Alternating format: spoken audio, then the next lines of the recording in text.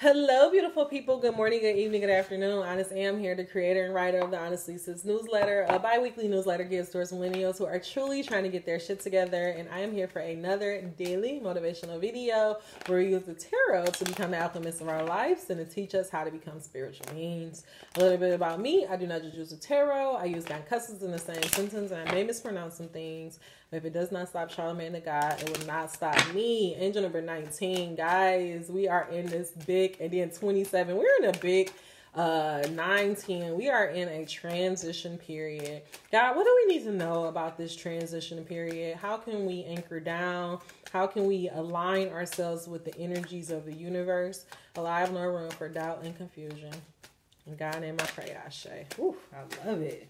That card came right the fuck out. I love that. We love it. We like it. Okay, let me stop. All right, gratitude. Gratitude. Universal love shines through the miracles of your life all around you. So as who's that? So as you're going through this, maybe there may be some upheaval going on in your life. Maybe you may feel yourself going through this transition period. Maybe you can feel like, your new life is coming, but it's not quite like there. Or maybe you're not even there. Maybe you may just be like, I just don't want my life like this no more. Whether you are close to making your dream a reality or you're far away, what's going to get you closer and closer to your goals is gratitude. It may sound corny, but there's actually, and I'm going to go to this deck, there's actually a card in there that says making peace with today will improve your tomorrow. And I just feel like God has been saying so much this week, like your frustration, your trying to figure things out is really the root to all your frustration. If only you would just have gratitude and just accept where you are today, everything will be okay, honestly. And then the last message that came out is love. Live your truth. Share the love that is in you. And I mean, that's very simple. I feel like God is saying to get us through this transition period. If you feel like you're going through a transition period, instead of focusing on the love, instead of focusing on the chaos or the turmoil or the crazy thing that's going on in the world, God is asking you to really just have gratitude for everything that you have in your life. Really try to develop this practice of just angel number 222, not even just like, of being like 5 things you can be grateful for, but really like think about like, okay, I prayed to have such and such things. Like say for example, my dog, like I've always wanted to have a dog that was just like super lovable, super cuddly. And this is not my first dog. I had a dog that did not want to be loved and cuddled on, but like Cuddy is like literally the perfect dog for me. Like he's just so in tune with me. Like I just love this dog. Like I literally love this dog. Like he's like my heart in human form. In animal form. And I think about like, damn, like when I was, let me take a step back. I was about to start doing this project, for Honestly Sis. And so I was reviewing, some of my older letters, and literally in one of my very first letters to Honestly Sis, I was like, and I want a dog desperately. Like I want a dog really, really bad. And like, not even like a couple of months later, Cuddy came into my life, and he literally came into my life in the most random way. So I just want you to just get in this habit of thinking about like, damn, like this is a prayer answered. The apartment that I'm living in right now, this is a prayer answered. I literally, I stayed in the same building. I moved down a couple of floors, but I had every intentions on low key. It was like around this time 2 years ago. I was going to just I was working through a leasing agent. I was going to tell him I wanted to renew my lease. And mind you, just a month before, he told me it wasn't going to be a problem. But then all of a sudden, the owner of the unit wanted the unit back. And so I had to like literally find somewhere to live within like a month. And the crazy thing is like, it was holiday times. It was December. I was in the middle of a breakup. Like it was just bad timing. And I just remember I just kept being like, I don't want to move. Like, I just really don't want to move. Like, I love my neighborhood. Like, I'm, able, everybody love my dog. I'm able to walk Cuddy. Like, it's just the perfect neighborhood. I didn't want to move. And then one day I happened to just be downstairs, like on my way to work. Actually, I think I was, waiting for my car or something. And I just happened to talk to the valet, and I'm just like, damn, like I gotta move, and I'm really frustrated because I haven't been able to find nothing. And he was like, oh, somebody in here got units, blah, blah, blah. Let me hook you up with him. Was able to sign this lease within a week. Like, and guess how much time I had left for me to move? 2 weeks. 2 weeks left to move, and I found somewhere to move within a week. And I really feel like it's only because I was just like, I don't want to move. Like, I love this area so much. And I just like stayed in that. Like, you know, I don't know. I just tell you that to say like, and I don't even think it's like me because I didn't want to move, because I don't even know how I came up, how I was able to get that. But I say that story to tell you that this is a prayer answered. I'm sitting in a prayer answer, and I'm sure if you take a time out to like really sit and think about your life, you're in prayers answered. So have gratitude and make sure that you make decisions in love. Angel number 553. The last card that came out is free spirit. To be a free spirit is to float without walls, to fly without judgment, and to love without conditions. And I just feel like what God is saying is like, it's just so important for you to have, it's not even to just have gratitude, but to just truly love where you are now. Like, find something. Like, everything in your life can't be bad. And honestly, there was a thing in on Sex and the City that was like, it's always going to be some area in your life that's not going to be going good. If you got a really good relationship going on, your housing situation probably going to fucked up. If you got a really good job, then your love life is fucked up. So, you know, it's like cycles. Like, you have to learn how to take the good with the bad. But the way to make it through those cycles and to make it through those transitions is to focus on love. Gratitude and love, God. Clarify this message of gratitude and love. Why is it so important for us to have gratitude for where we are? Why is it so important for us to move and make decisions in love? Why do you want us to be a free spirit? Allow no room for doubt or confusion. Please, God, give us one card to just wrap this one up. I want to kind of make this a quick message, God. In God's name I pray, Ashe.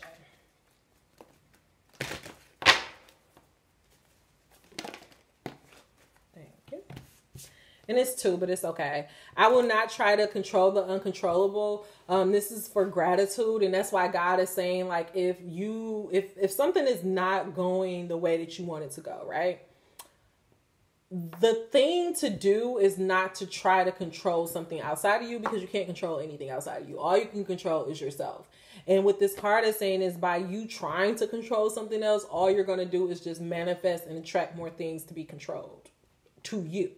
So that's why God is saying have gratitude. And guess what? That's going to just frustrate you. So it's so important for you to just have gratitude. The card I want to focus on is, I intend to co-create from my place of positive attraction. That's why God wants you to focus on gratitude and love, so that you can co-create from positivity and not negativity. I have a video on this channel that says the law of attraction is working whether you know it or not. And this is why I'm trying to get you to understand that you're attracting things into your reality, whether you're aware of it or not. So in order to attract the things you really want, you want to have gratitude and you want to focus on the good. The individual creators who are coming together must be in a place of positive attraction before they can come together, or nothing positive can come out of co-creation. If you are negatively focused and not feeling good, you can only attract others who are in the same state of attraction.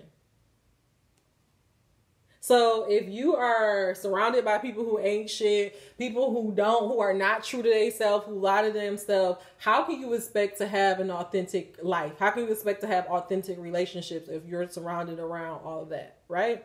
Your life right now is a reflection of how you feel on the inside. So if you don't like how you feel on the inside, and if you don't like how your life is going, don't it make you feel better to just focus on better and to try to do things to make you feel better? Like, that logically makes sense, right? But spiritually and energetically, it's doing the same thing. That is why looking for a mate from a place of insecurity or lack or of anything can never bring the mate you really want, but instead brings only the one who amplifies your current lack. Ladies, angel number 922. The reason why you keep getting those ain't shit niggas is because you feel ain't shit down inside.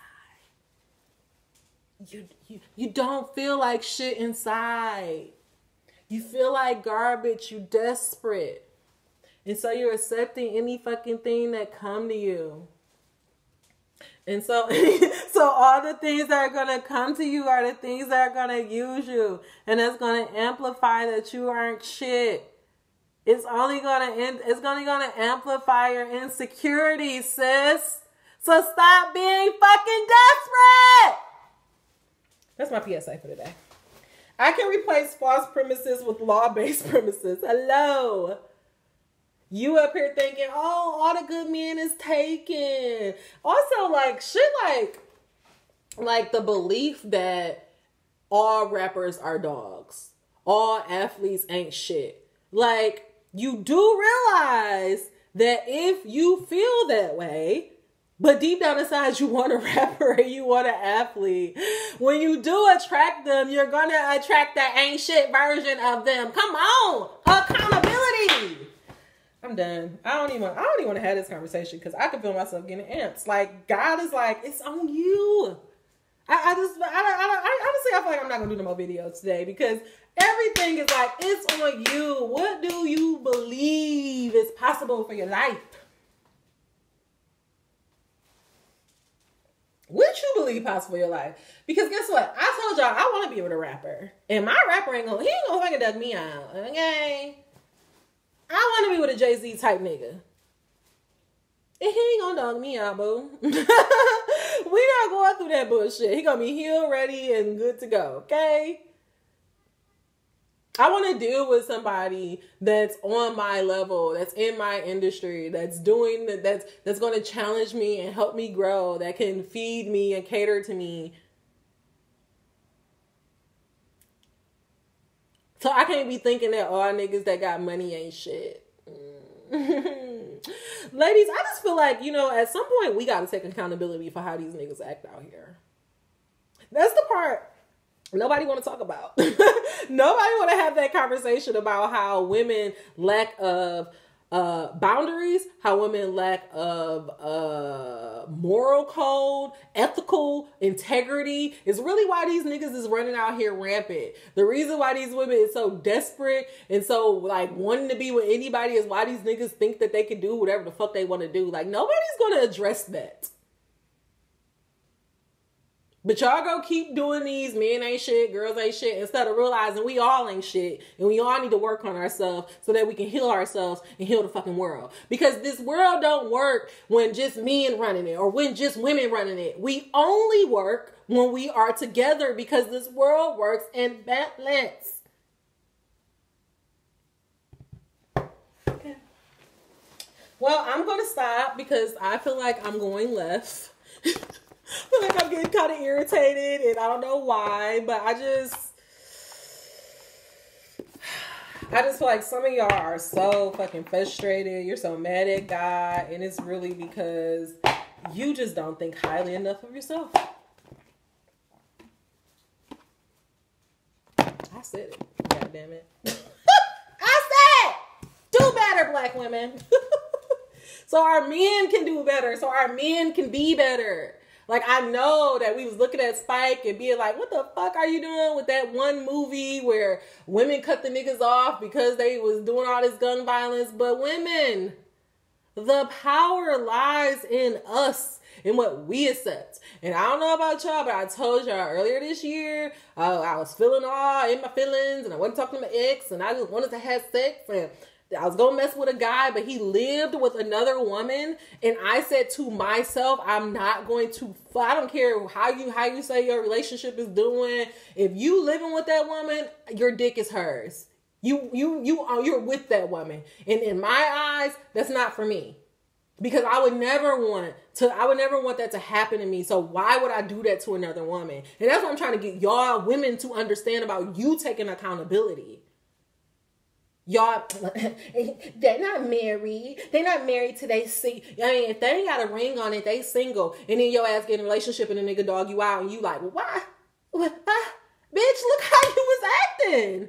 Again, take accountability. I'm done. Let me stop.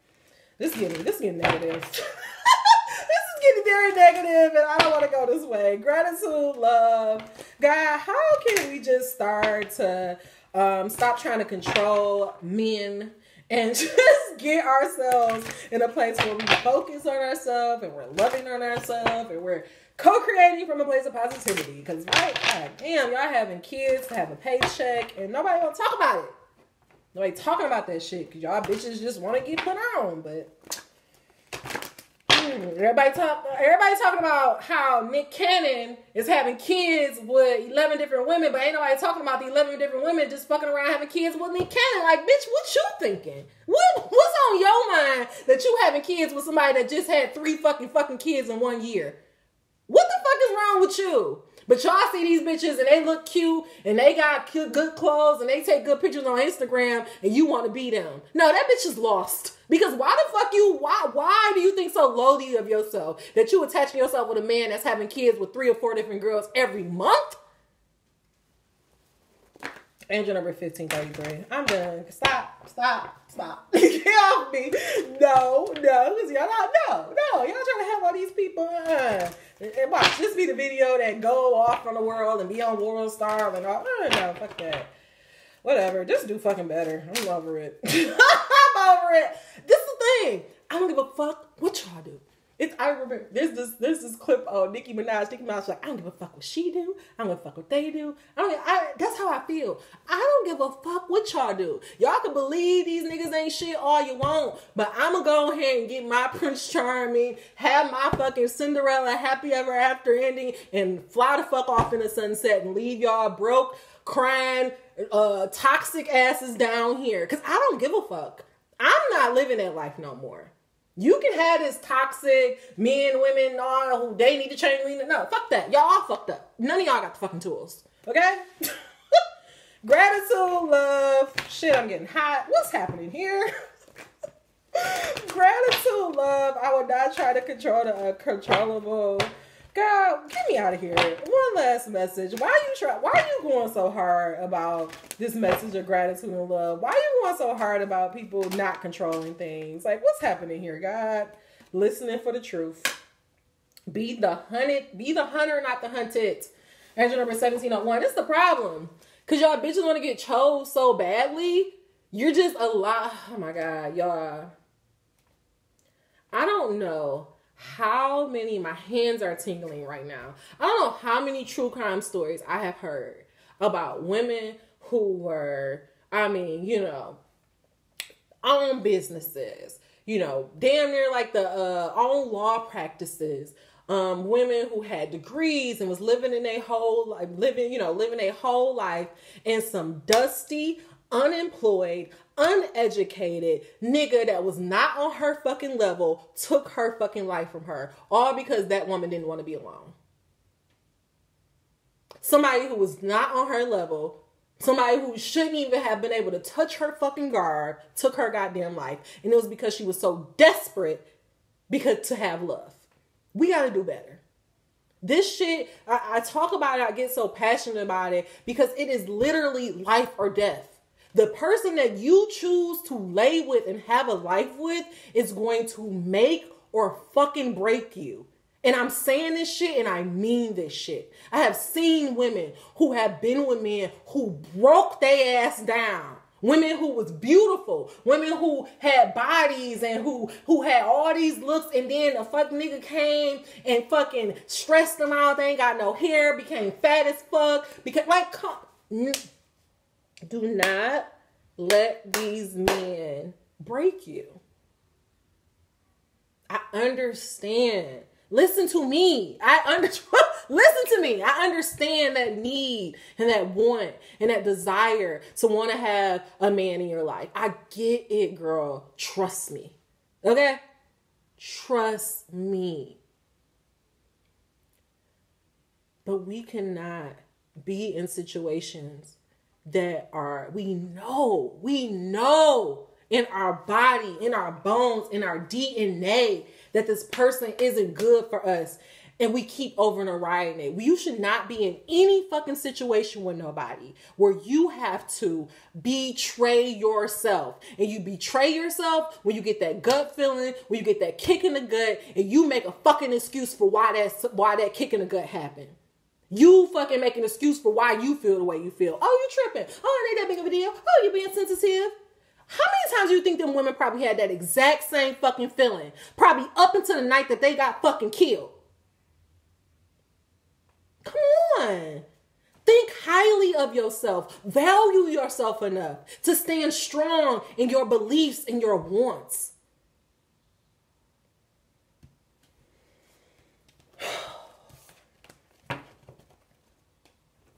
We getting picked off. Women are getting picked off. All because we so desperate. And I honestly feel like if I was a person who believed in the devil out here, I would feel like it's strategic. It's always those women that are like just shining and glowing, and some nigga come and try to like snuff off her fucking light. And that's what these niggas try to do. When a guy nitpick at you, when a guy make you feel insecure about yourself, he's sniffing your light every fucking time. It's literally like I have this light on, right? And it's like every time he's like, oh, why you got that on? Why you do this? Why you do that? Why? Until you just like this and your fucking light is gone. This nigga beaming and you like feeling like shit inside. You like, why do I feel this way? Because this nigga done took all your fucking light for himself.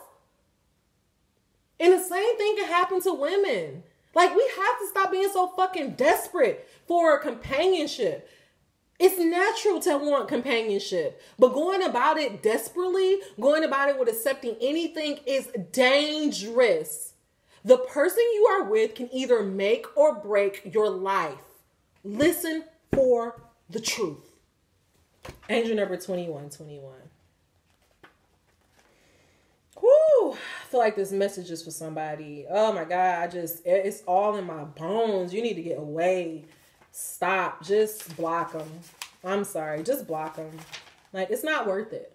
Is it worth your life? Is the dick worth your life? Is the pussy worth your life? Is that head worth your life? And we always think about it to where it's like, he can come and kill you, or you can go and do some dumb shit out of anger trying to fucking retaliate against that nigga. It's neither way, it ain't worth it, okay? Truth speaks to us constantly, but not always in words. It may be communicated through a feeling that is hard to put into words, but bring an inexplicable sense of peace, trust, and the knowledge that somehow everything is going to work out perfectly, even if there is little evidence of how it will all going to happen. You are being asked to listen for the truths beneath the words, rather than the superficial message of the words themselves. This is especially true for the communication of those around you, the press, the newspapers, and the mass media. You will begin to hear fear in the words and actions of those around you, even as they preach love. Listen deeper. Listen for the truth. This oracle comes with a message of truth for you. You are hearing something that is not being said, and what you are hearing is truthful. You may feel as though you are the only one that is really ready to hear or see it. Perhaps you have been working in a situation or loving in a relationship where the truth is constantly denied. We live in a world where truth is frequently avoided out of fear of what it may reveal. At the basis of such actions, consciously or not, is a deep sense of unhealed toxic shame. If you or someone else is fearful that the truth will expose rather than free and heal, then some personal healing is required. It is time for letting go of old wounds in favor of a greater sense of self-love and acceptance. You are being asked to love yourself enough to honor the truth, even if you feel you are the only one doing so. Sacred rebels need truth like lungs need oxygen. Truth keeps the energy of life flowing through the rebellious heart. Lies dampen the spirit of the sacred rebel. Even if those with less awakened hearts fear the truth, you may not turn away from it. Don't resent this state of affairs. Perhaps your job is to show that the truth can be witnessed even when many may want to hide it. What others do is always their choice, but through your honorable deeds done with integrity, you will be set free, no matter what the outcome. You are a truth seeker. Never deny or try to dampen down this side to make others comfortable. You are meant to be an agitator at times, even though you don't have to confront people to do it. You don't necessarily have to say a word, though sometimes you will. Often you will agitate in the most loving sense by unveiling truth simply through your knowings. Hold compassion for the truths you behold. Do not use them as knives to cut another or yourself with harshness, but as the clear insight that allows one to loosen the knots that bind, simply by knowing which thread to tug gently. This oracle brings you guidance. If you have been worn down or depressed by lies, gossip, deceit, or backstabbing going on around you, don't fret. Get out in nature and spend some time communicating with the infinite. Healing will come to you now, no matter how many times and how many ways or by how many tongues untruth is spoken. You know what you know in your sacred, rebellious heart. The truth is that your connection to the living truth of life itself. Don't give up. Just open up to healing and know that the truth always eventually prevails. Angel number 2521. I just feel like I don't want to clarify that. I just feel like what God is saying is that it's time for you to look at the world through new eyes.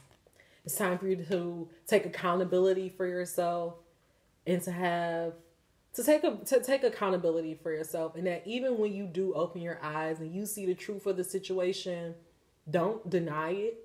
Don't try to make an excuse for it, but accept it for what it is and have gratitude for the truth being revealed to you, okay?